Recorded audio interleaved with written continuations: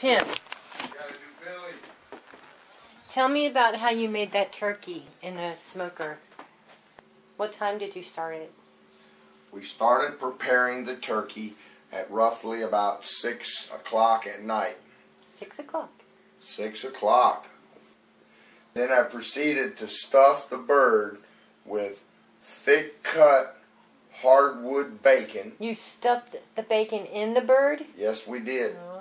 And then we stuffed a big old giant tenderloin into the bird's cavity until it come out of its neck. Then we proceeded to put seasoning salt and pepper all over the bird. Okay. And we wrapped it up in 3 layers of foil, and we cooked it in the Masterbuilt smoker. Oh. And for the liquid in the smoker, we filled up the pan full of apple juice.